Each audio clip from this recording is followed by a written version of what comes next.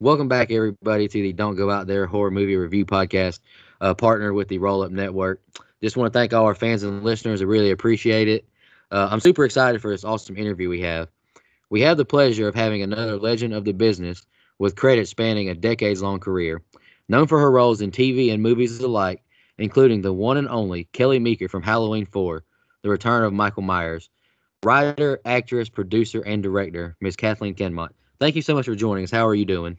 I'm great. Thank you, Nico. What a lovely intro. Very cool. Yes, ma'am. Thank you so much for doing this. We like to start all of our interviews by just asking, and we briefly touched on it in the opening, but what is it that got you into acting? Your mom, Abby Dalton, was a TV icon herself, correct? Correct. She was a wonderful actor that had a really wonderful decades long career herself. And just going through all of the wonderful things that she did, she was a huge inspiration to me and many others for sure. So she gave me the fine gift of autonomy, which is the freedom to choose what you want to do without being coerced, manipulated, threatened, controlled. And she really gave that to me. She really let me decide on my own. So she didn't push me. She encouraged me whatever I wanted to do, and acting was it. So she gave me all the great advice. So I really had a great mentor, a great friend, and she happened to be my mom. So I got lucky. Absolutely. That's fantastic. So your first feature film role was in the comedy Hard Bodies. Mm-hmm. Going from TV, which you were a part of before that, was there anything that was a bit of a shock to you, or was the transition pretty seamless? I hadn't really done a lot of, I had done commercials really up until that point, because that was really my first real job, getting out of high school, being 18 and having an acting job. So I really didn't have a whole lot to compare it to, other than this was going to be my first opportunity to work for 4 days on a character, as opposed to just being a day player on something. Right. And because of that, it gave me a little bit more of a voice when it came time for the director to say, hey, all these other girls are topless. Why don't you just do it too? It just seems like so much fun, so natural. I said to Mark Griffiths, I said, you know what? My character has already said in the dialogue, I'm not taking my clothes off. So why would she do it now? Right. Because the director talked to her. I don't think the audience is going to know that. Right. So I think that was a really big, even though I didn't really know it at the time, I wasn't really aware of like, wow, that's a learning curve. It was definitely something that kind of stayed with me. Like I remember how good that felt to be justifiably right, because it wasn't scripted that I was to do that, and I wasn't comfortable with that. And it was like, that was a beginning into, the entertainment business, which is such a shark infested ocean that is, right. It's as explored as space, or not as explored as space. Right. It's really explored. So I really was grateful for my mom and her sage advice about always sticking up for myself and pacing myself. And I think that was a very huge piece of actor advice, because as actors, you get on the set and you're just so damn excited to have a job, and you want to make friends and you want to meet people. And it's an animated work experience anyway. It feels like you've got a job at the circus, but the trapeze guy isn't on the trapeze all day long. As an actor, you have to think of yourself like that, like how long can I actually stay on the high wire for before I really tire out. So she, before I ever started, she said, find a place to settle on the set, let it be your spot.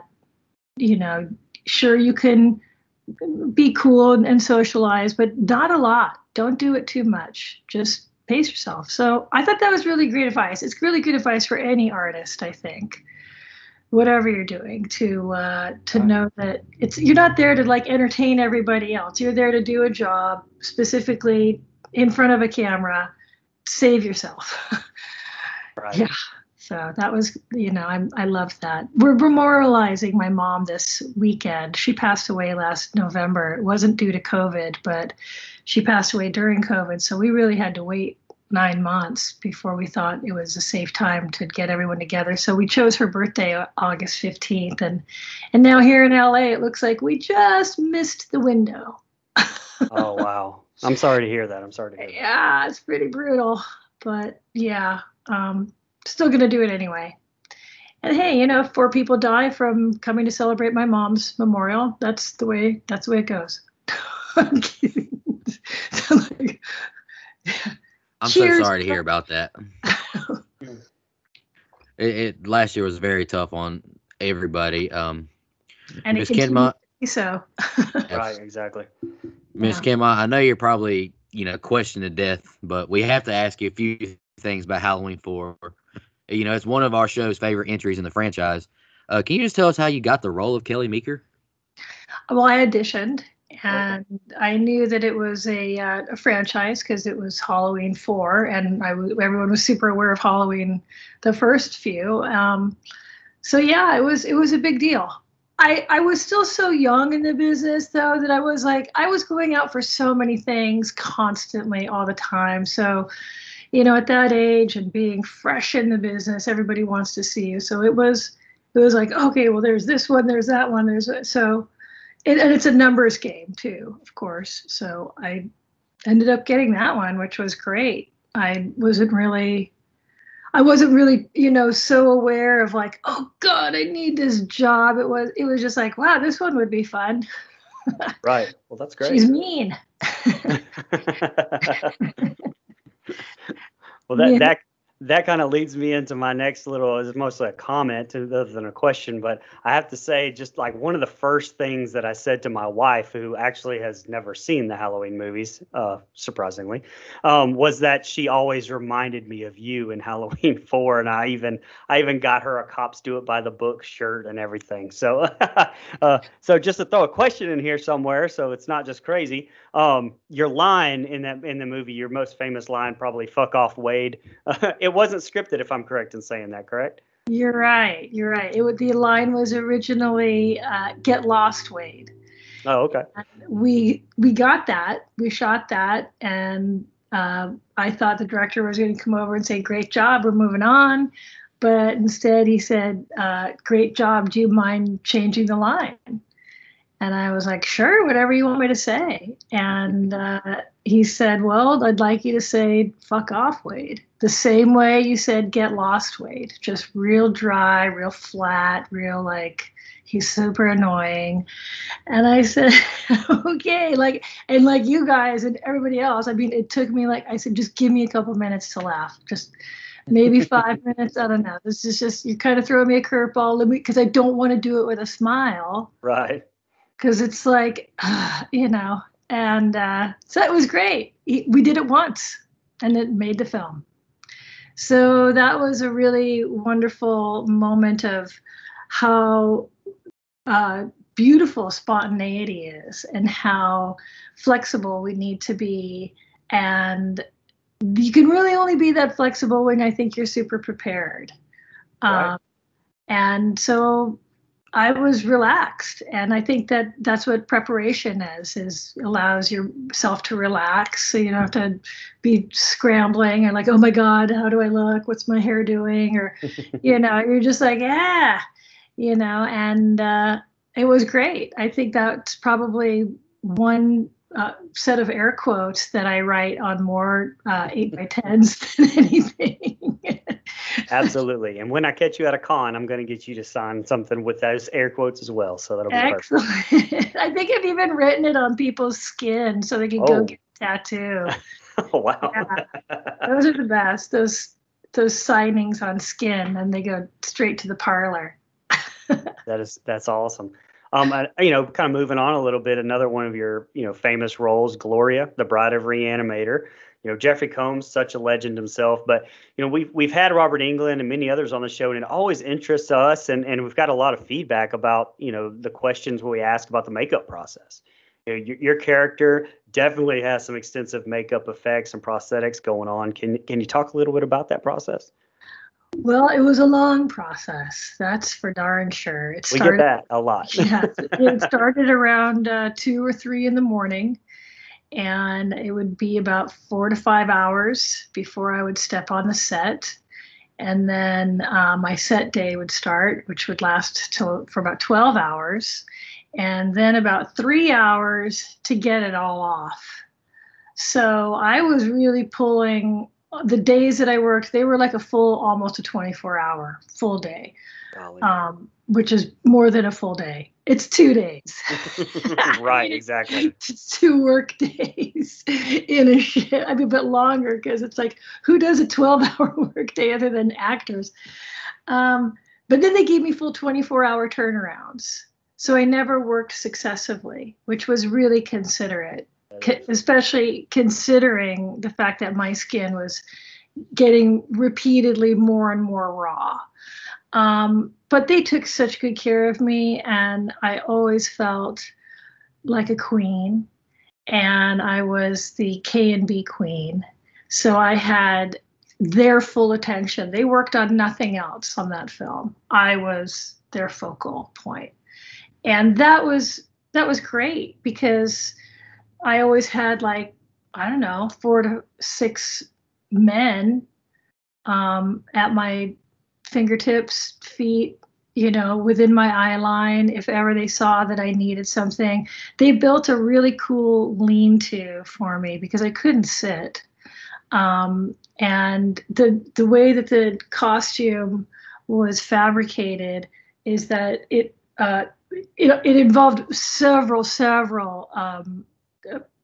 body casts, right. Like all of my entire body, my head in various poses, screaming, sleeping, awake, screaming for 15 minutes and holding a body cast, scream position for 15 minutes while the plaster dries is, you have a lot of time to think about, is this what I really want to do with my life? You're like, I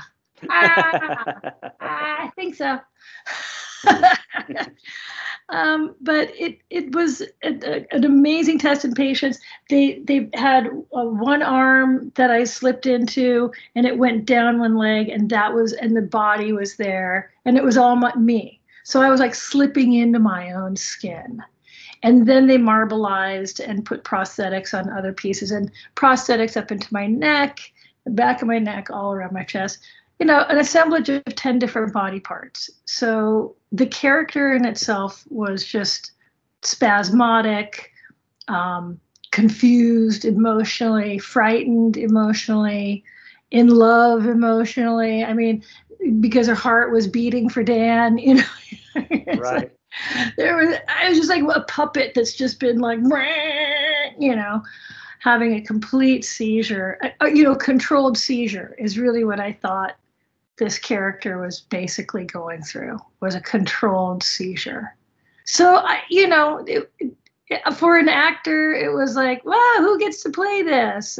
Being right. 5'10", skinny blonde girl that's in the bathing suit on the beach. I don't know. It was great. I'm glad that I've shapeshifted.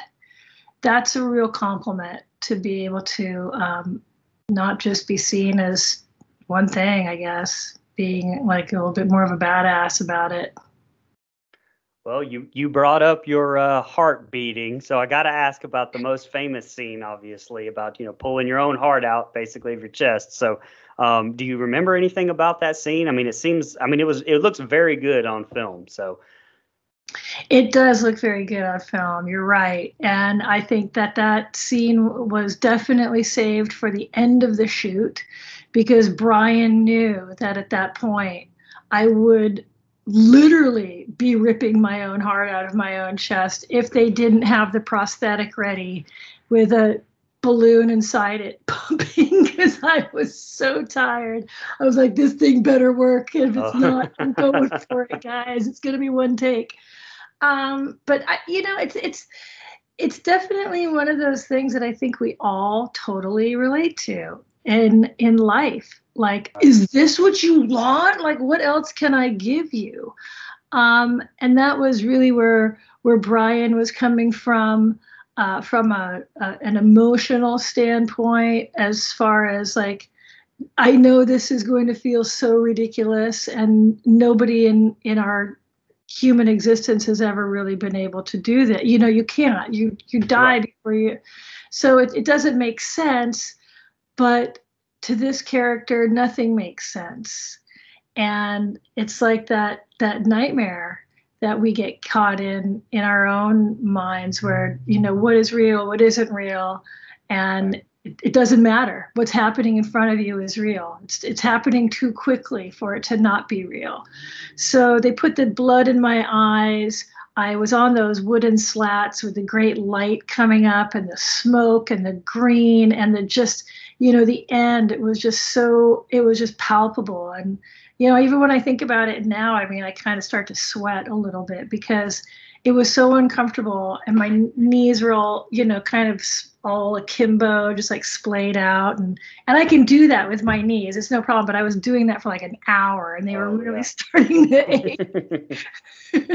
And I was just like, oh my God. And they were trying to get that gag to work with the beating heart, because there was literally somebody behind me like pumping air into it. And it was like, you know, and I was just like trying not to laugh. And also try, you know, and it's like, but the reality was like, I was laughing, you know, so why try to suppress that? You know, so that's what they got, really, was all the emotion that was really happening to me coming through this goopy ass character who's completely disassembling. And yeah, it was pretty iconic. I mean, of all things that I've ever done, that was as raw as it gets. Yeah. Yeah, that's a very cool way to look at it too. I mean, I've never heard it explained like that. That was very awesome. Thank you. Absolutely. It was worth it then. Absolutely. Miss Kinmont, I'm not sure how much you can talk about it, but it looks like you're finishing up production or close to it on a TV series called Phoenix. Can you tell us a little bit about that, if possible, and your role as Rebecca Stout? Yes, I play a God, it's so hard to not give anything away about Rebecca. She's just a badass, first of all. Phoenix is a woman who has lost her memory, and she's coming back trying to figure out who she is, what happened. And this all starts with her walking away from a plane crash, and like a big plane crash, like a plane crash where she's the only survivor. And like, how the hell did that happen? And it's just filled with espionage, human trafficking, drugs. I mean, just, you know, pick all the things that we need protection from. Right. And that's who these characters are. And it's good versus evil. So we like those stories. And it's very current. And the cast is amazing. Lorraine Price is the lead. She's the Phoenix. Grace Byers, really wonderful actress, very recognizable from Empire and a lot of other great shows. Michael Broderick, he's wonderful. There's just really, really wonderful people in this show, and I'm really excited to be a part of it. So I lived through the first 6 episodes, so we'll see. Oh, nice. Spoiler alert. That's great. Oh yeah, whoops. So far, so good. Oh, yeah. Miss Kim, this is one of my favorite questions we always ask during our interviews. Now, you've done a lot of horror cons throughout your career, and we started asking this question when we had the wonderful Miss Lisa Wilcox on, and we've had a bunch of sincere and wild answers, so we'd like to ask you, what's your most memorable experience? You know, we've had Kane Hodder talk about people messing with his nipples, so anything you want to tell us is on the table. Most memorable experience doing what though? Doing the Comic Cons, like conventions. Oh, at the Comic Con. Okay.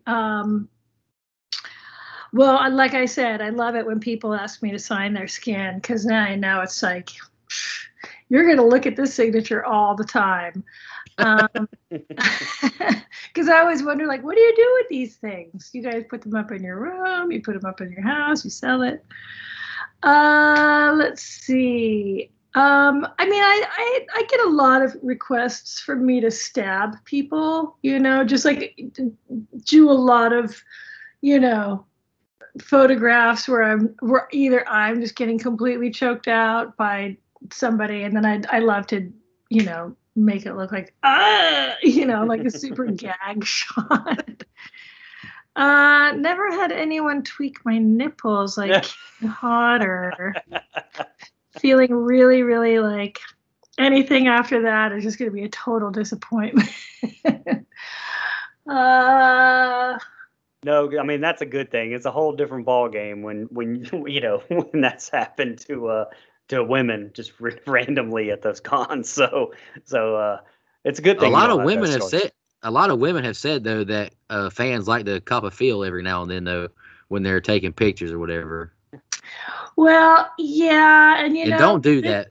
That's not right. Don't do that. It's either that or like you just get completely slimed by somebody's super sweaty body. Yeah. Oh.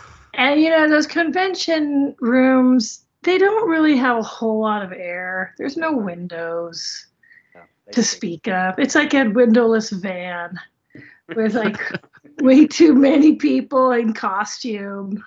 And that's part of it. I mean, it's not like people are just walking around sweating in a t-shirt and baseball cap. I mean, people are just, they're decked out. They've got masks on and heavy, burlap sack costume wear in the middle of August, and it's Texas, so I don't know. I think that I'm just happy to meet everybody. I kind of probably spend too much time with fans. I'm one of those, like people. I know it's wrong. I should change it. Maybe I'm just trying to make up for how shitty Kelly Meeker was. Oh, there you go. Like I'm trying so hard not to be like, oh, she was just like Kelly Meeker. She totally tried to steal my boyfriend. I'm like, no, I really didn't. It really wasn't. So back to one of the biggest things we wanted to ask you about besides Kelly Meeker, obviously. You have a book that was just released named I Should Have Been Nicer to Quentin Tarantino and Other Short Stories of Epic Fails and Saves. It's available on Amazon, Kindle, Audible. You did the recording yourself. Can you tell our audience a little bit about that? What is that what kept you busy during quarantine? Yes, and yes. I recorded it myself with my producing partner, Patrick Lydon, who's brilliant and super, super patient, because it took about 3 months. It's this is not a thin book. It's not a pamphlet. It's 412 pages. Wow. Or 420. Wait, how many? 425 pages. I didn't read the credits at the end, but I did the whole thing, except for the foreword, which was written and read by Nick Vallelonga. He's a writer and producer of Green Book, the Academy Award-winning writer and producer, Best Picture and Best Original Screenplay. Great friend who I did a really lovely film with called Corporate Ladder. Anyway, but it was a huge task, and it feels like a massive accomplishment, I have to say, because, a lot of these things, writing books, if you're not being paid to write a book, that's all self-motivated time, energy, chutzpah, whatever, grab your shield and go.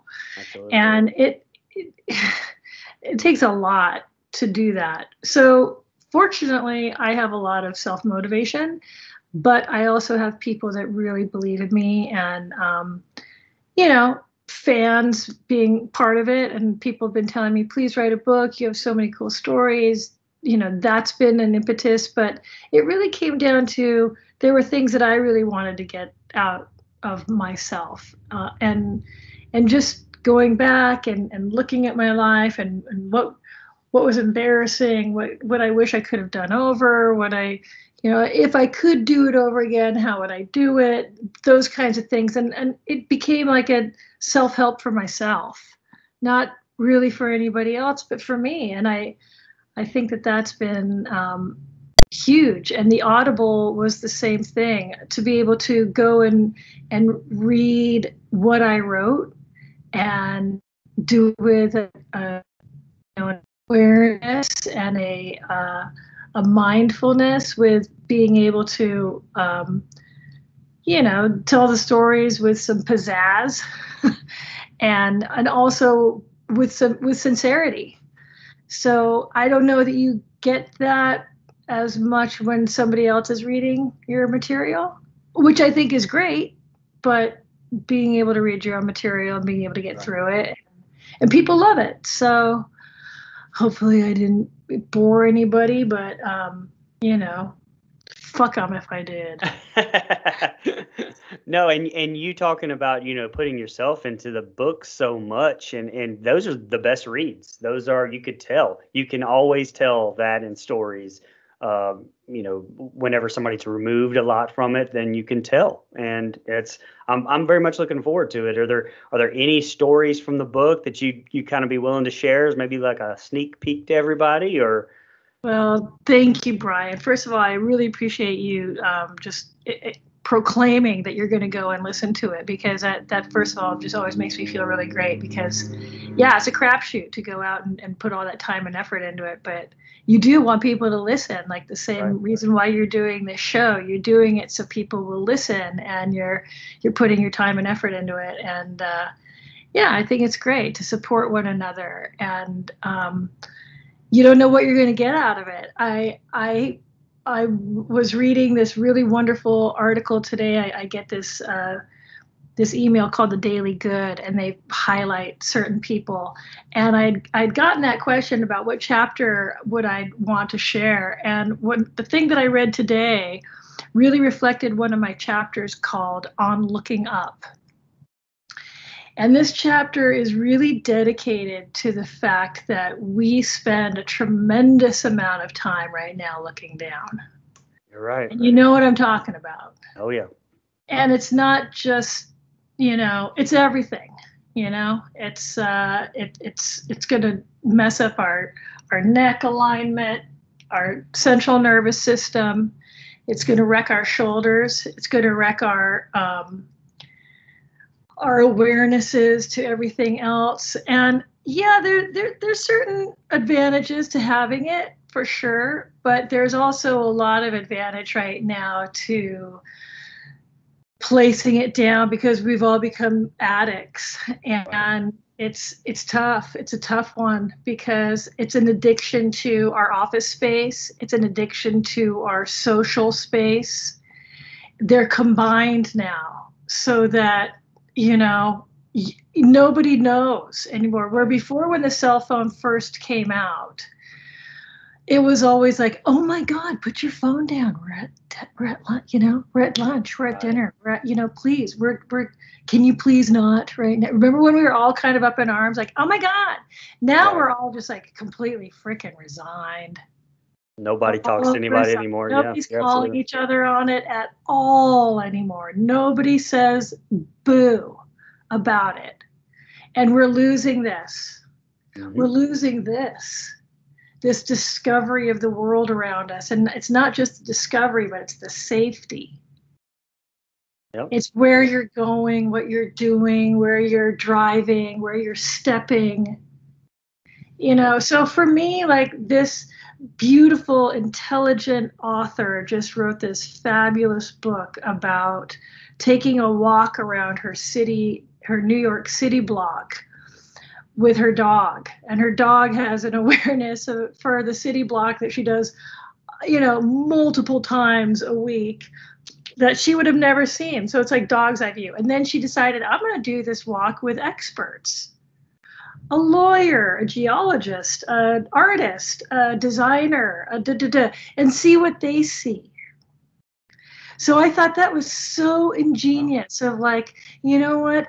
Listening to the sounds around us, not just the ones on our ear pods, listening to the taking people in when you walk into a restaurant. Where's the exit? The emergency one, like all those things where you're like, I've got a 16-year-old and this is her life, right. is this thing. I can't fight it and I don't want to, but I do want to encourage the time that is necessary to, so in this chapter, I talk about that. And I rehash this one story where I'm watching this guy in Beverly Hills, totally entitled, as he should be. He's in Beverly Hills. Right. He worked real hard to get there from Indonesia or wherever. Anyway, he's on his cell phone and he's just blasting away and looking at and texting and walking. And I see him crossing, and then I see this truck coming down a hidden alleyway straight at him, a linen truck, that's like two guys, and they're like eating their burgers and talking, and then the guys like slam on their brakes. They almost and I was just like, oh my God, this guy's gonna get creamed. And then I see, he just keeps texting. He doesn't even notice because he's got ear pods in. Doesn't even notice. Two poor guys in this linen truck, looks like they just soiled themselves. And all I could think was, well, at least they're in a fresh linen truck. Wow. That's the beauty of LA. So everybody that's listening, I should have been nicer to Quentin Tarantino and other short stories of epic fails and saves. It's a easy title to remember. Go out and support Miss Kinmont. Thank you. Thanks so much, Brian. Thank you, Nico. You guys are great. Oh, absolutely. I'll definitely get it on Audible. I'm not a big reader, but I love listening. It's just I'm not a big reader, but I do love listening. He's the one crossing the street getting hit by linen trucks, but he's listening. At least you're listening to something awesome on the way out. There you go. Exactly. That's the way to go. Well, you know what? It's interesting, Nico, because I also did the Audible because my daughter is the same way. She will read a book and listen to it simultaneously for school. That's how she gets all the retention. So there's a kit, you can get it on Kindle because there's a lot of really cool photos in the book too. At every chapter, like, oh yeah, here, like this great photo. You don't want to miss that. Me laying on a hammock with my Dodger hat on. Johnny Depp shirt on, yeah. Oh my God, with Johnny Depp. That's right. That's right. This is the chapter on hats. Oh, that's a great chapter. Yeah, I know. I met Johnny Depp. This is a great chapter. Yep. That's awesome. Doesn't want to meet Johnny Depp. He's amazing. Because of wearing a hat. People should wear more hats. There you go. That's right. Safe from the sun. Miss Kinmont, you were kind enough to do a cameo for us a while back, so I'm sure fans can probably still find you there. Is there anywhere else or anything else you'd like to plug or tell our fans about, maybe social media or any other projects maybe coming up? Yes. There's a movie called Aloha with Love that will be coming out, hopefully on the Hallmark Channel soon. Awesome. That's My wife will definitely see that. Oh yeah. Yeah, I was just saying, like, those Hallmark fans, my goodness, they're like horror fans, but flowery. They're so devoted and so awesome, and they keep those movies on a loop. It's almost like the Shopping Network, because it's just like so friendly and nice, and doesn't matter if the sound is on or anything. It's just lovely. It's just like nice and lovely in the corner there. But yeah, Aloha with Love. That's going to be a really fun movie with a lot of great people. And Tiffany Smith, who was the amazing actress from the Meghan and Harry movie, which was a Lifetime film, I believe. She played Meghan. Trevor Donahue, who plays her romantic lead. They're great. So it's a beautiful romantic comedy in Hawaii, in Maui, that I got to shoot during COVID. I was like, what COVID? Oh, wow. Exactly. Until they came at me with the freaking Q-tip that was like this long every other day. And I was like, oh, that's right. That test was horrible. Oh man, you're like, how can you wreck paradise? And they're like, oh, we have a way. I'm like, oh, fabulous. Guys were crying in the line as we're staying because you know what's coming. Right. The guys were just like, they were such wusses.